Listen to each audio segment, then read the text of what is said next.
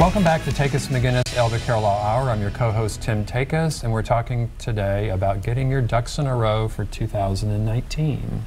And I'm Barbara McGinnis. In this episode, we've been talking about your legal, financial, and health, and what do you need to do to get that in line, better for the new year. And we've got a wonderful expert from FiftyForward, Dr. Jocelyn Briddell, who is going to talk to us about the Aging Mastery Program with FiftyForward and how do we stay physically fit and how important that is as we age, right? Sure, yes, absolutely. So tell us. Absolutely.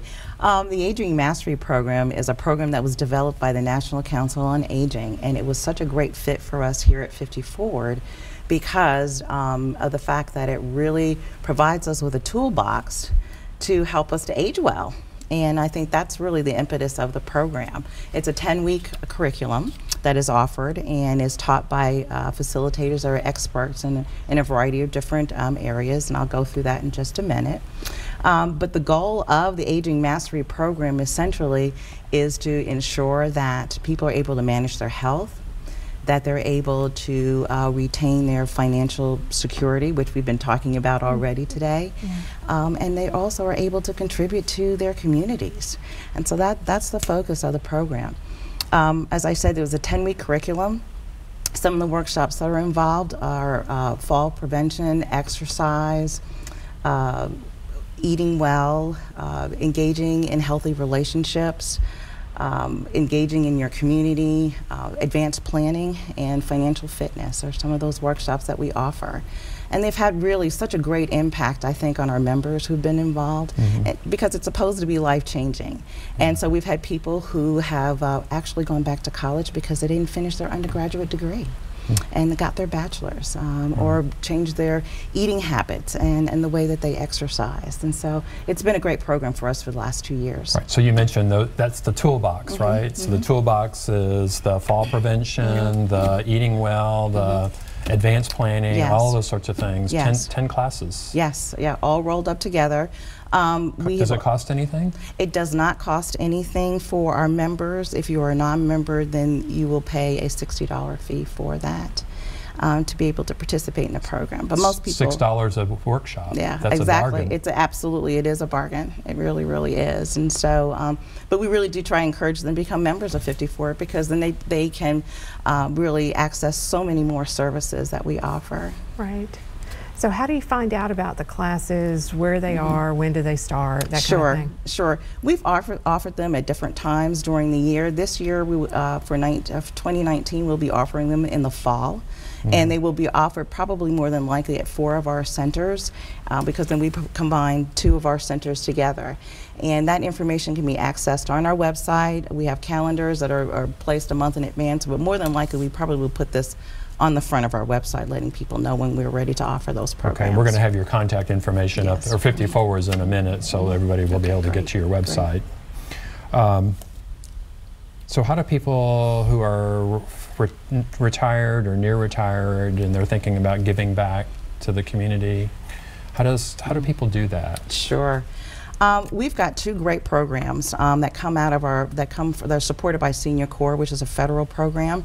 The first one is our Friends Learning in Pair, which is a tutor mentoring program. It's definitely intergenerational in terms of the fact that we are about 120 volunteers go into secondary ed schools to work with children. And it really is I think a great experience for them and the child because they're getting so much useful information from this volunteer effort. The second program is a foster grandparent program, which has been around since 1965. It's one of the oldest programs in the United States. We affectionately call those participants grannies since most of our volunteers are women.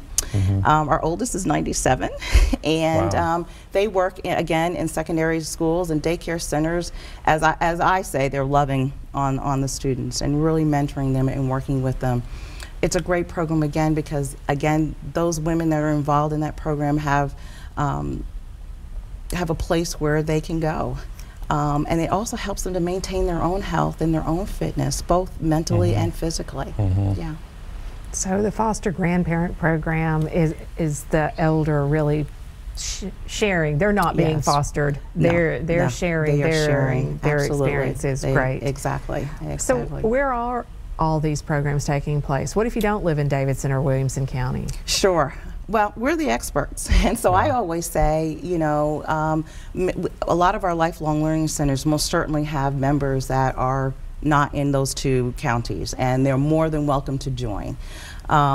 If there's something they want to get involved with and are not sure how, give us a call. And as you said, our information should be up on the screen. So do you have to be retired to be in 50Forward? No, you don't. It's 50 plus. But we do accept people who are younger than 50 because we have some mother-daughter teams that go to centers and they're not 50 yet, but they may not be employed, and so they're taking advantage of the services. And so yes, they've joined. Okay, so I could join. I'm 63. So absolutely, we would love to have you. Even though I'm working in full-time job. Absolutely, we would love to have you. Okay. All right, so we're going to put your contact information up. Right. We have 1 minute left, and we're going to see that 50Forward, your website's up. It's 50forward.org. Right. And there's a phone number, 615-743-3400. Yeah, this show has a wide reach. It goes all over the country. What can people do in their own community if they can't get to Nashville or near Nashville? Sure, Any ideas? I would check with a social service office in their county or in their city, as well as maybe call the chamber and looking for information that for senior services. Great. Right. Well, we got to wrap this up. We really appreciate you being here. We appreciate all what 50Forward does for Middle Tennessee. And if you want more information about today's episode, check out our website or the Channel 5 website. And we hope that you turn in again next time for the next episode of Takacs McGinnis Elder Care Law. And remember to get your ducks in a row for 2019. See you next time.